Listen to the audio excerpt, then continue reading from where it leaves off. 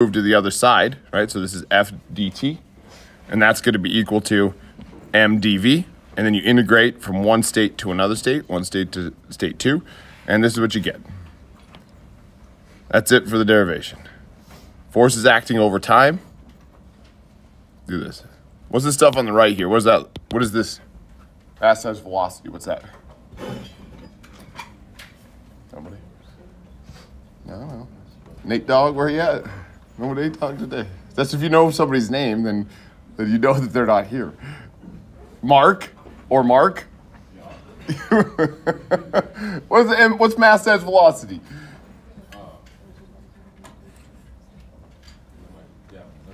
Momentum. Yeah. That's right. Mark and Mark got it right. Right? You both, it's you guys, right? You're both Mark, right? Yeah. Yeah, it's momentum, right? You guys remember momentum. It's linear momentum even, actually. We're going to end up with angular momentum a little bit later, right? So that's momentum, right? And so I guess what we just proved right there was that forces acting over time cause a change in linear momentum. Right. Forces acting over time. Anybody know what that's called? Back to some physics days. What's that? Yeah, I think it's an impulse, right? An impulse is what we call that. And then mass times velocity here, what we just said was linear momentum.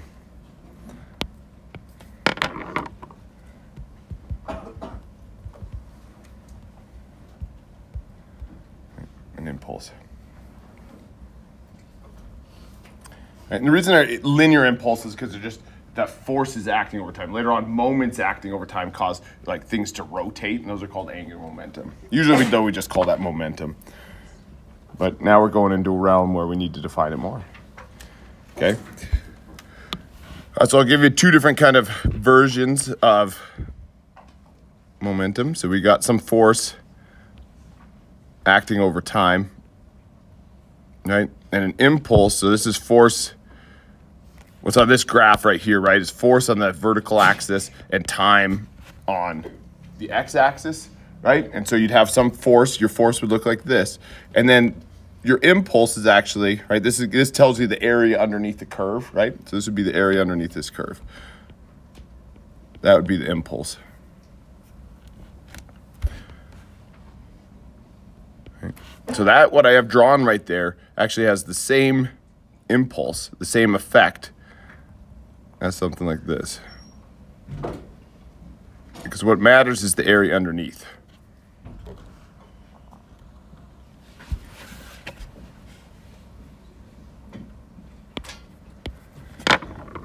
This one has the same net impulse as the one above. Time is shortened, so force must be greater to have same energy. This is a thing that's really intuitive to us as well. This is very intuitive to us, right? If the force takes less time, then it has a higher force, right? If the force is spread out more, if there's more time associated with this impulse, then the force goes down. We try that again. For the same impulse, the same effect that both of these things have. So if you were in a car and you were heading towards a concrete barrier, right? And if you hit that concrete barrier and the dt is really short, that means the forces are very big, okay? But if before you hit that concrete barrier, you actually hit water barrels, those water barrels are spreading that time out so that the forces go down, right? Or in high school, I had the opportunity of smashing my face against a windshield once driving without I wasn't driving, my buddy was driving without I did not have my seatbelt on, and we ran into a septic truck. He was in a Ford Focus, and went on luckily he was on a dirt road going 35, but he was driving a Ford Focus. I don't know if you saw those things. They're very small little Fords. And we ran into a septic pump truck coming around a corner on a dirt road, and I didn't have my seatbelt on, and I got to smash my face against the windshield. That did not feel well. The DT with smashing my face against that window was very, very small, right? And so so then the forces on my face were very, very high. And so I had blood dripping down my face. We got in a fight with the highway patrolman. Not physical, but it got close because the guy, the way he was taking measure, who was at fault is what it came down to. And I'm pretty sure we were both, or they were, the driver and the guy were both at fault because they were both crossed the center line. But where he was taking the measurement from was not right. And then me with my engineering mind was just got in this big argument with this guy, and I believe I insulted him a few times. And then he threatened to throw it. Anyways, the DT was very, very small. You want the DT to be very big. Airbags, right? The whole point of airbags is they pop out. Would have been great at the time had these existed. But the DT, they pop out and they increase the amount of time that it takes to slow your face down. And so then the forces on your face are less. Has anybody got hit with an airbag before? It's also not pleasant. Is that correct? It's not a pleasant experience, right? What were you doing? What happened? I was little.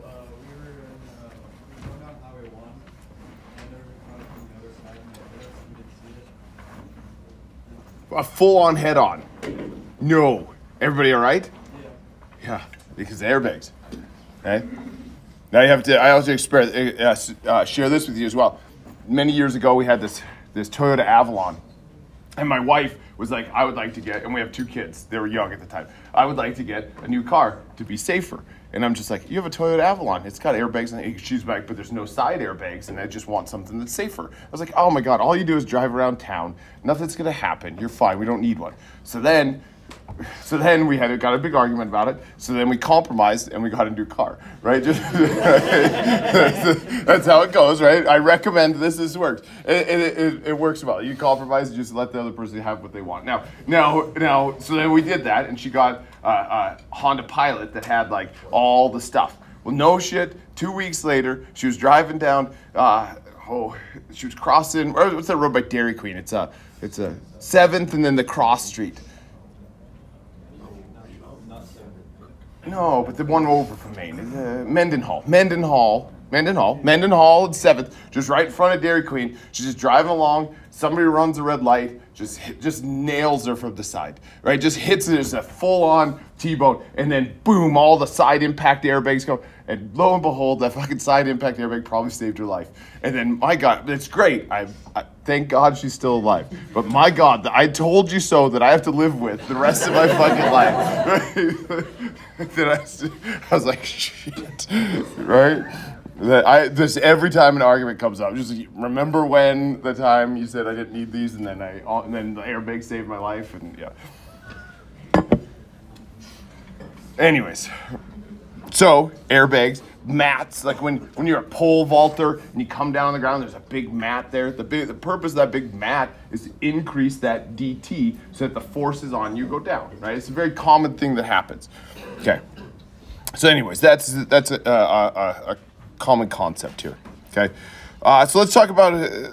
I'm not going to do much with that, but just know that, like, mathematically and with physics, we could show that what's happening there, right? When you slow somebody down there, regardless of if it's a windshield or if it's an airbag, right? This has to happen. The mass times velocity has to go from some velocity to no velocity, right? It stops, right? And so then that the only thing that can happen is, right, straight up, if DT is smaller, then forces go up. If DT is longer, then the forces go down, because that equals the same amount no matter what you're stopping, okay? All right, so let's do the conservation of linear momentum, okay? So when conservation of linear momentum happens when your impulsive force is 0, right? And so there's 2 ways that can happen, right? This could be the force is equal to 0. This is a boring one, but it could be this way, right? There's no forces at all. Right? And so then that's something we'll just have no impulse, right? But it also could be something like this, because it's the integral of force over time, right? So it could be like a sine, just something where it cancels out, or cosine rather, or sine. Let's do sine.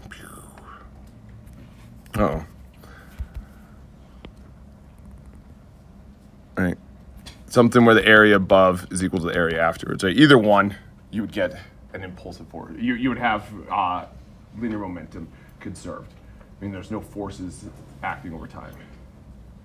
Okay? And so what we do, if we apply that to one particle, so you have one particle flying through the air, right?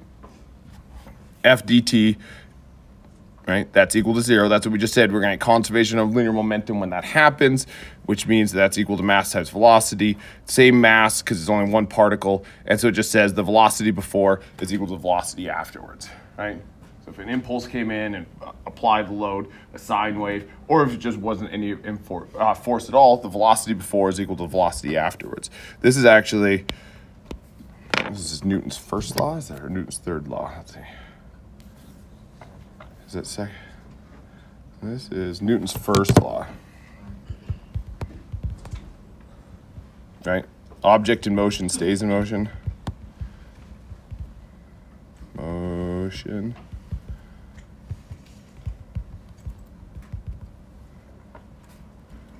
Unless acted on by outside force, right? So objects in motion is just going to keep going unless another force comes in and makes a change. So that one's kind of boring, what's happening with one particle. When you have two particles that collide, right, this is building up to collisions here. We have, right, there's going to be forces that are acting kind of counter to each other. Call this FAB. And this one, FBA. Right, these are vectors because they can have X and Y directions associated with them. Right? If these two objects kind of flew into each other, smashed into each other, right, there would be little forces that are acting on, right? B would do something to A, and A would do something to B. Okay? What's the relationship between these? Huh? Let's see here, Mark. Wait, Logan. I got Logan's name too. Logan, what's the relationship between these two forces? Exactly. Yep. They're equal and opposite to each other, right? Right? What law? That's Newton's third law. That's Newton's third law. FAB is equal to FBA, negative FBA. Right? Equal and opposite. Should be the apostrophes here. Third law. Every action has an equal and opposite reaction. Hey, cool that we're using all these laws. This is why I really like mechanics, right? Because everything's like tied back to these laws, right? These laws that cannot be broken, right? They're beautiful, right? You get into concrete, that's not the case. There's a lot of guessing going on in concrete design. And design in general. Actually, even here, within a few minutes here, we're going to start adding empiricism where it breaks away from that, and we rely on test results. Actually, yeah, right there, right, visible right here. This is empiricism right here. We break away. We'll talk about that in a second. Okay, so what we're going to do here is for this system, we're just going to take and we're going to add these things together. We're going to take this is force. This is what B is doing to A. Right, and B is going to change the momentum of what's happening with A. Right, so this force right here is going to act on A, and it's going to change its momentum. This right here, this force B to A, is going to change the momentum of B. Okay, and so what we're going to do is we're just going to take that guy and we're going to add it to that guy. And when we do that, right, these guys cancel each other out. Right. Because one's acting one direction and one's acting the other direction. So both of those get added up and we get 0 on the left-hand side, right? And what we're left with is just the stuff that's on the right-hand side. Just this stuff, okay? And if we rearrange that stuff to talk about what's happening at state 1 and what's happening at state 2, that's all that this next step does, it just kind of rearranges it. This is what we get. We're going to use this guy.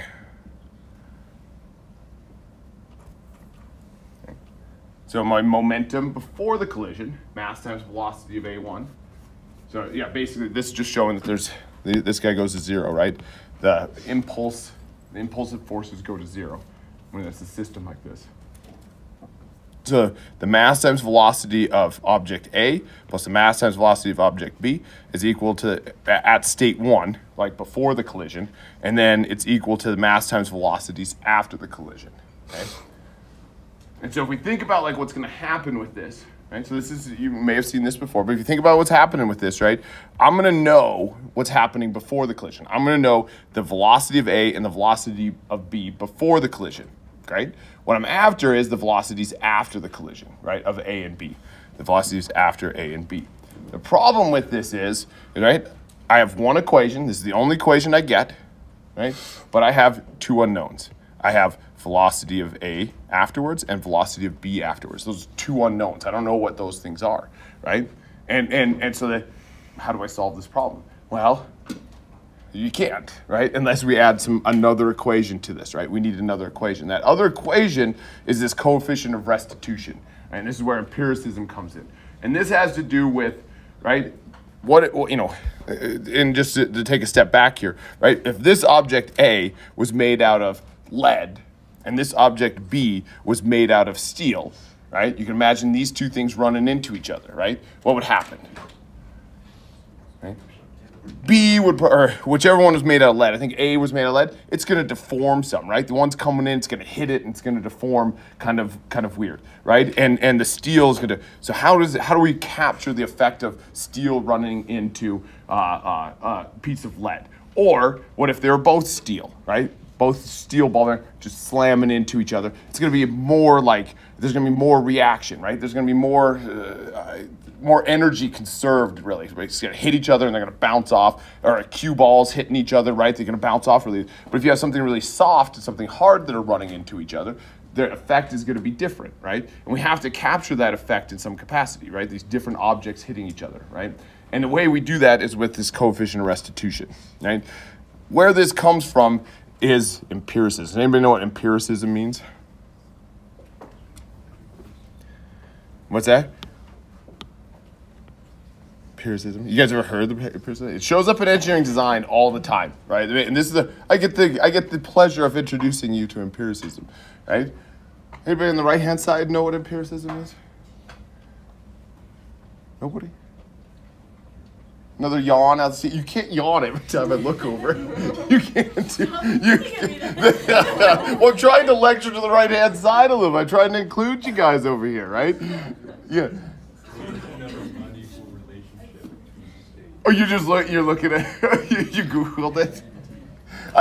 The way we use it in engineering context is we don't know, so we're going to do a bunch of tests, and the results of those tests is what we're going to put in there. So it's based off of test results, right? And so you can imagine somebody's like, I wonder how a lead ball runs into a steel ball. I wonder how much, like, how the reactions behave there. So what they do is they get a lead ball and a steel ball and they start throwing them at each other and seeing what happens, right? And then they're like, oh, what happens if two wood balls run at each other? Well, let's get two wood balls and let's throw them at each other, right? And let's see what happens, right? Or in structural engineering context, you're like, I wonder how strong that reinforced concrete beam is. How about we build one or a bunch of them, and we'll break a bunch of them, and then we'll try to come up with these equations based off of mechanics. But if we can't explain it with mechanics, let's just tie it into the test results. Well, we tested 1,000 of these, and this is what we got for a minimum shear stress. And so we say that's the minimum shear stress in design, right? And so it's based off of test results, right? Which is a little weird. I don't like it because once you start doing that, then Newton's laws fall away, right? You can't tie these coefficients of restitution back to Newton's laws. We're just guessing. We're just throwing things at each other. We're testing it to see how it behaves. Here, look at that. Touching got something today. Okay. So these are material specific, right? These coefficients of restitution are material specific, not just each material, but the two types of materials that are hitting each other. Lead versus steel versus rubber versus wood, right? And material specific. E equal to 1. Uh-oh. What is it doing? It keeps telling me, it's giving me automatically. I don't want that. 1 is elastic collision.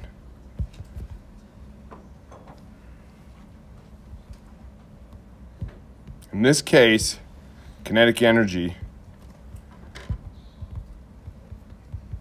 is conserved. In a collision, this brings a good point. In a typical collision, is energy conserved? Yes. No. Really? Yeah. Does that blow your mind? In a general collision, energy, and if you think about it, go back to the example of the lead ball and the steel ball, right? The steel ball slams into the lead ball, right? And the lead ball deforms. What happens if the lead ball deforms? Right? Heat's being dissipated in that yielding that's happening and stuff, right? And or picture back to the car, right? To my wife getting hit on the side for the car, right? Right? The car crumpled when she got hit from the side, and it deformed, and elements were yielding within inside the structure of the car, right? And all that, there's energy being dissipated, right? But this is what's so sick about this concept. No matter how much energy is dissipated in a collision, no matter what, momentum is conserved. Isn't that fucking weird? Like we just proved that happens here. It almost seems magical. It's even more magical when we start getting into angular momentum. But I really like it because it is no matter what, it's conserved. But energy is not conserved. I will tell you this: if you have a collision problem, I'm going to state this many times. If you have a collision problem and you say before the collision this is the energy, and then after the collision this is the energy, the exact same energy, you set them equal to, and you skip that linear momentum part middle, 0. I won't even grade it, okay? It is not conserved. It is not conserved unless you have a pure elastic collision where your E is equal to 1, right? What's also pretty cool, but this isn't real. Right? There's no such thing as a perfectly elastic collision. I'll show you a YouTube video in a second where we got as close as we can to this.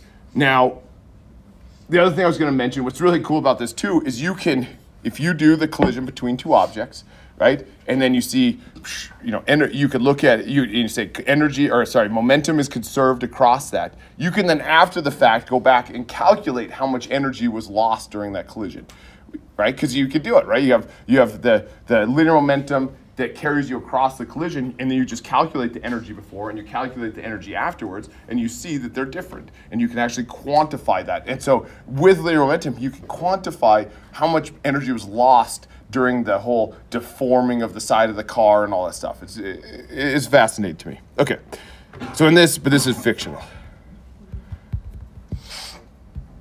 All right, I think you have one problem where you do a coefficient restitution. For the most part, we're gonna, God dang it, it's being too smart here. E is in fact equal to 2.7. 0 is a plastic collision. I think all the problems we do have plastic collisions, and this is where they stick together. Right? If two objects run into each other and then they stick together, then they're considered a perfectly plastic collision, right? So slams into it. Most of our problems, we're going to do this, right? Which just means, I guess this would mean that VA2 is equal to VB2.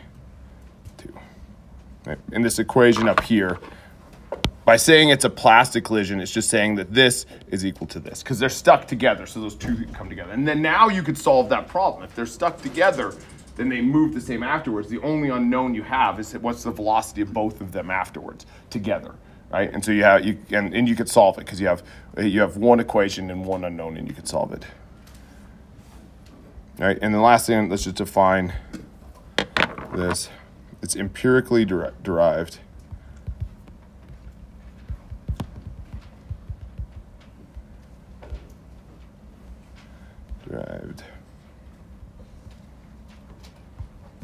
Based on a bunch of tests.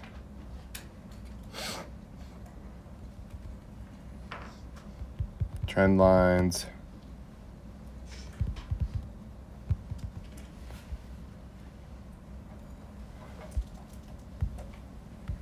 I don't like it. Like in our pure mechanics class so far, everything's been tied back to that, and this is the one little glimpse of empiricism that's in there. Right? And so I actually don't spend too much time on it. So your answer right there ends up being somewhat of a guess. Okay, before I get into that, let's look at some YouTube. We missed YouTube Friday, right? So this is what they call the atomic trampoline.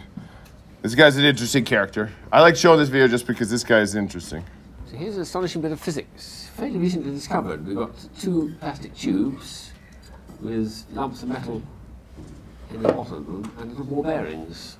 And when you put one of the ball bearings in, it performs like that. Nothing very exciting happens.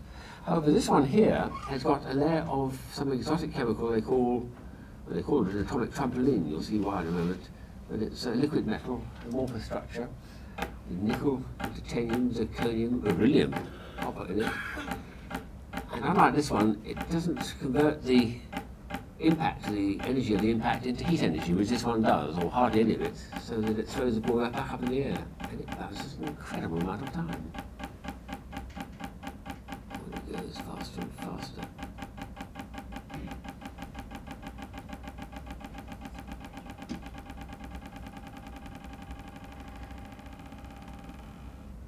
Amazing. And quite a recent discovery, about 1993, I think, they came out of California Institute of Technology.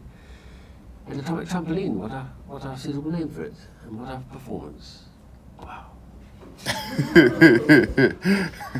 Right, so that you can see clearly there the difference in the coefficient of restitution, right? The first one that he did had one that was closer to 0, right? And closer to 0, so less energy is conserved, and it dissipates really quickly because, again, inside that, even though that ball is going to be totally fine, there is a little bit of molecules moving by each other, and then that's causing dissipation of energy, right?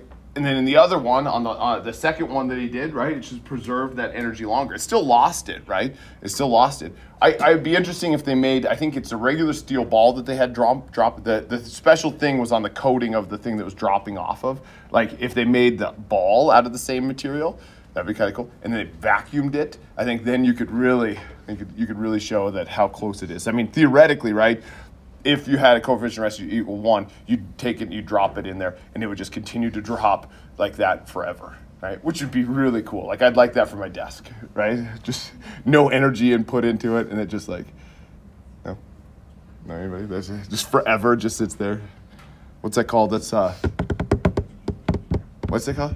Perpetual motion. Perpetual motion. Perpetual motion.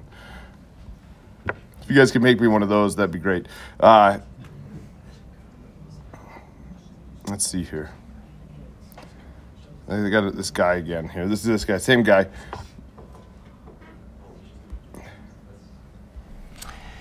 I asked a friend of mine, Clive Panther, to come along and demonstrate something which he says is well worth seeing. So I'm looking forward to it. Clive, what have you got for us?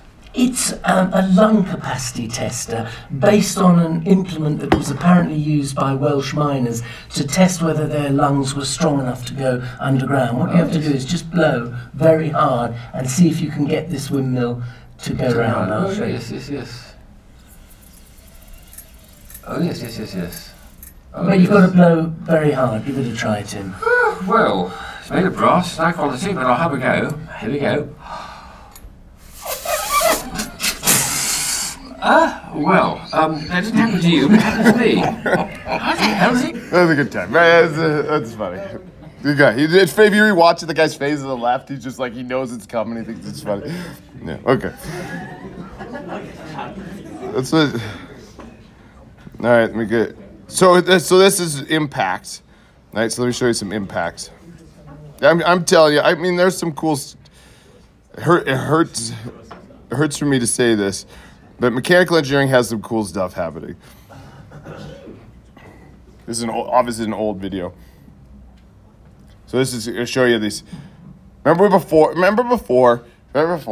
when we said, like, the slinky, right? The slinky thing about how that wave propagation is slow, and then if you can, you know, the bottom didn't know what happened to the top because it had the wave, the information hadn't been transferred to it. That, oh, by the way, you've been dropped. And I mentioned that that's what they use. That's the idea behind these like armor penetrating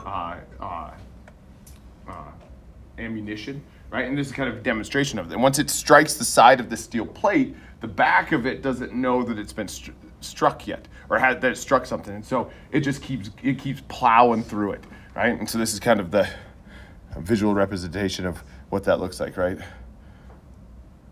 So it's going so fast that it just continues to penetrate through the side of this thing, right? And actually, right now, right across the hall, right underneath the, I don't know if you're mechanical, right across next to the lame concrete canoe, right? Literally, there's a concrete canoe. If you look behind the concrete canoe and through that window, there's this big, huge gun that was made for specifically testing these rods for Los Alamos National Lab. They sponsored it was a senior design group from a couple of years ago that designed this thing, and they actually made it, and they're launching these rods at a steel plate with air pressure. They're building up 1,000 psi, and then I think they're going to get up to like 5,000 psi, and they release it all at once, and it pushes these rods forward, and it goes and it slams into a little steel plate, and then on the other end there's this big steel containment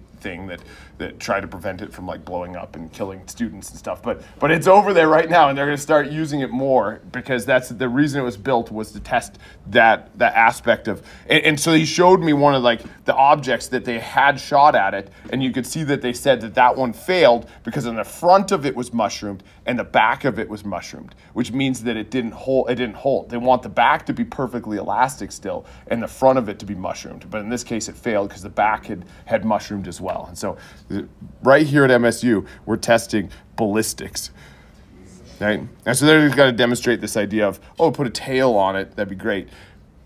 But it has to push against something. That explosion or that pressure has to push against something. So does anybody know what that's called right there? A sabot. These sabots are sick, right?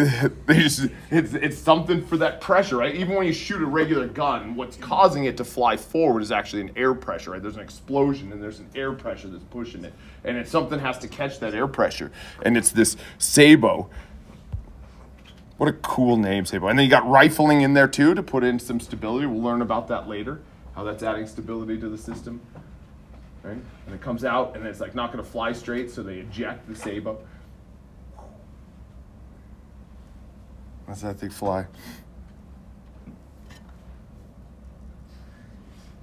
Hey, those are concrete walls. I got one here. I think I got some others where it's flying through through cars, right? You see, it passed clearly through that car, and then the car reacted, right? Right?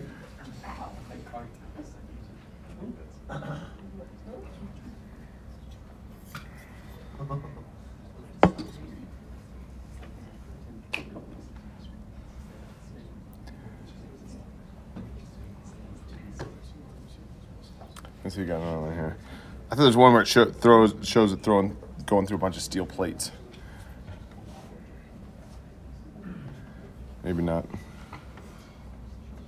Okay, oh, that one's it. I got another one. What's really cool to me is that they can film these things flying through the air.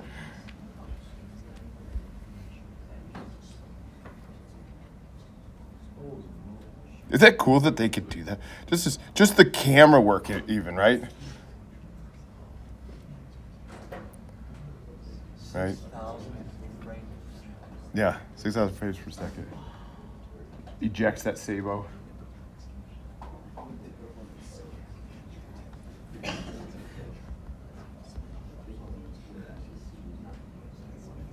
Yeah. All right, I got a couple more here. Yeah. A good job should not require a college degree. John Bastard gets it. John Fox. Oh my God.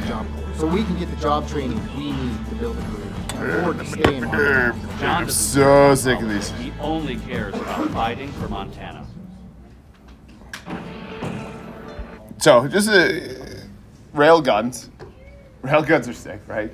And its propulsion mechanism in railgun, instead of an explosion with air pressure behind it, it is magnets, right? So they have these big electromagnets that you know, they fire up and then, you know, traveling currents cause magnetic forces, and there's a and then it just shoots the projectile out at incredibly high velocities. Right, and so this is a railgun, and they shoot similar artillery as well. I did a video called US Navy Railgun. Right, that comes out of a railgun. It shows a railgun firing a projectile going lengthways across the screen at up to Mach 7. Yet in the footage, it looks like the camera is panning around and following the projectile the whole way. Since I made that video, I had more than a few people ask the question, how can a camera track a projectile moving so fast? Which is a valid question, and I myself wanted to know the answer, so I investigated how it's done, and here's what I found out. The camera filming the projectile works by having a computer-controlled, high-speed rotating mirror in line of sight of a high-speed camera. The high-speed mirror tracks and follows the projectile, keeping it in the center of I don't care about that. I want to see zip blown up. For up to 100 meters. I will say that, right? So I'm a gun owner. I've been a hunter all my life and all this stuff, right? But like this argument about like we need our guns to fight back against the government. Look what they fucking have, right? Look what they have. They got drones. They got artillery. They have artillery. They shoot from a drone that these big blades come out and chops your head off and stuff, right? You ain't got it, right? Like, and I saw like a comedy thing the other day that was talking about like that once a year they should put, you know, a heavily armed militia of like 100 people versus a guy with a drone, right? And just show like what would happen, right? Like you got nothing. You got nothing on that, right? This is would you see what it is that they have, right? Relaying those images back to the camera. You see now, they have. Unfortunately, I do not know which camera was used in the filming of the railgun projectile tests. I could not find that information. The first camera is called the Handler Mini Flight. I don't care about those. But looks anyways. different from the Handler. That's pretty cool that you can track those things. Right. And the rail guns. Pretty neat. Okay. Back to this. All right. So collisions, right? But I thought that was pretty neat because just last week is when they wanted us to move our canoe.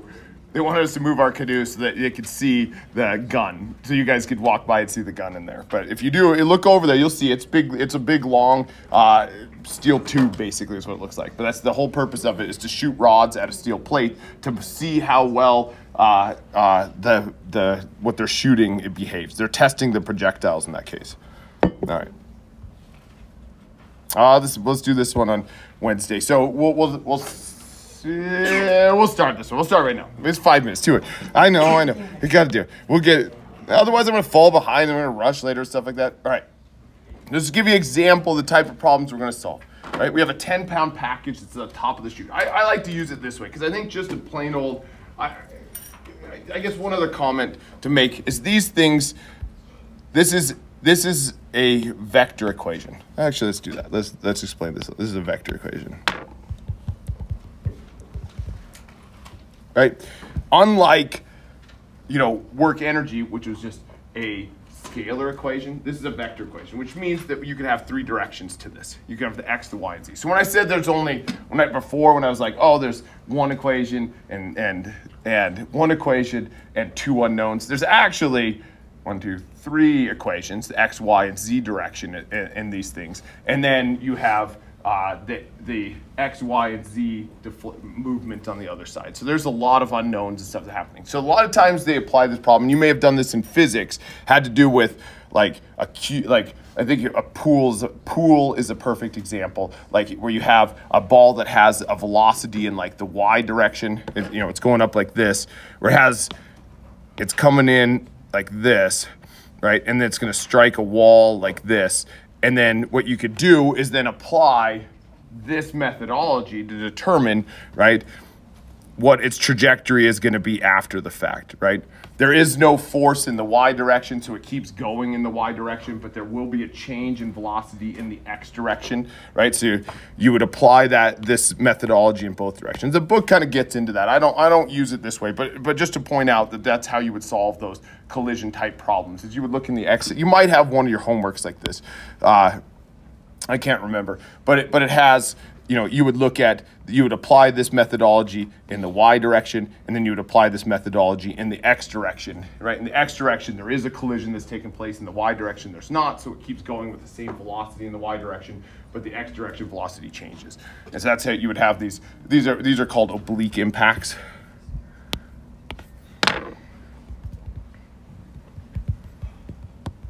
Oblique impacts, right? What we're going to use these things for are this type of problem, right? So in this particular case, we have an object A, it's coming down this ramp, and it's going to strike B. What kind of problem is that going to be before the striking?